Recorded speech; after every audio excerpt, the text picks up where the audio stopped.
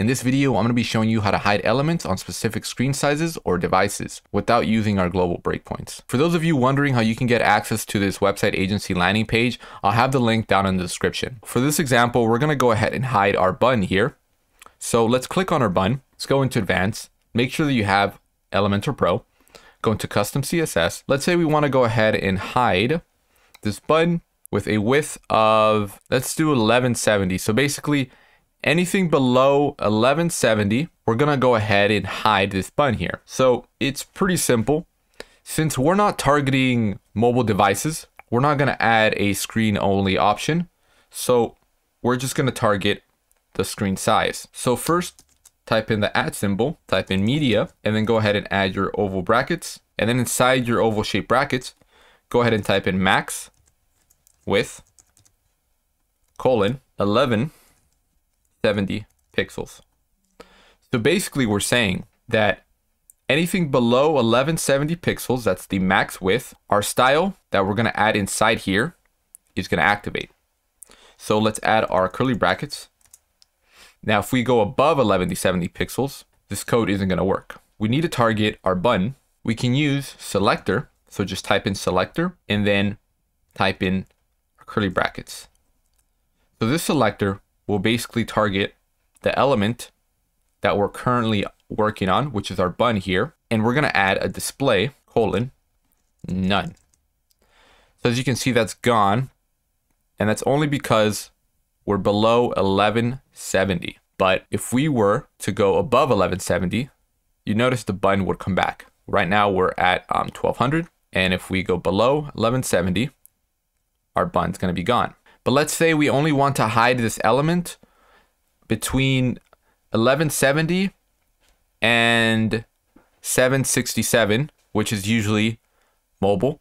We're going to hide it in between 1170 and 767. And in order to hide things in between screen size is we need to go ahead and after our oval shaped bracket here, we need to add an and. So we'll add an and then add your oval shaped bracket again. And then in between that, instead of doing a max, we're going to do a minimum. So the minimum width that the style should activate. So we're going to do min width colon, and then we're going to do 767 pixels. So that is the minimum. Anything below 767, the button will come back. So now we're still at 1170 and it's gone, right? It's gone, but if we go, it's still gone. You see now that it will return.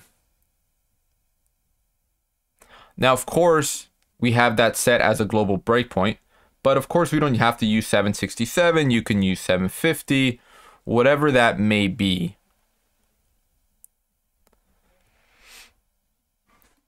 Now, let's say we want to go ahead and target a mobile device here.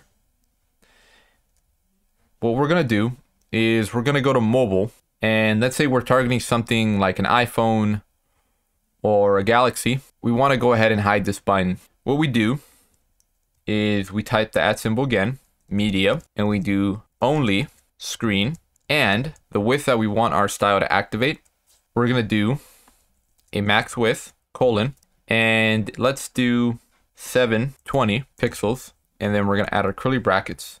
Then inside our curly brackets, we're going to add our style. So we're going to do display none. Now, of course, it's not working yet because I totally forgot to target our class or our selector. So let's target our selector, add your curly brackets, and then let's do display colon none. Now, of course, that's not activated yet because we need to shrink our width here. And you know what? We forgot to add another colon down here. There we go. So we're saying anything below 720 is a maximum. It's going to hide. As you can see,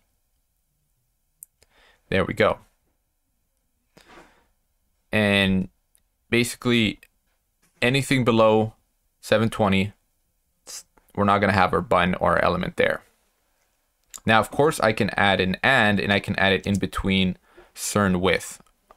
I can do maybe max width and then do an and minimum width 320. Now, this same method applies to changing colors, to changing font size, to changing anything like that. I could go ahead and copy the same code, go into this font here, just doing this very quickly. We can see that our HTML tag is in H2, go to advanced, custom CSS. I will go ahead and add this under our current style that we already have. And then we don't want to do a display here. We want to maybe target our H1 and then target our H2.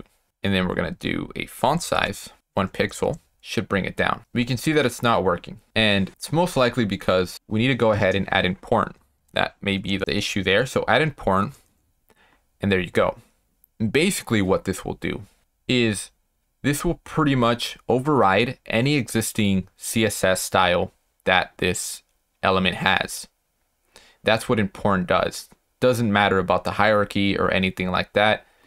This will always work first. Of course, we don't want it to be 1 pixel. We can do 30, 15, whatever we like. Now, if you can see, if I were to adjust this and go past 720, it's going to go back to its original size. Now you can apply this method with pretty much anything and use any style that you'd like. Now that is basically it for this video. If you guys do have any questions, just feel free to comment down below and I'll try to help you guys out.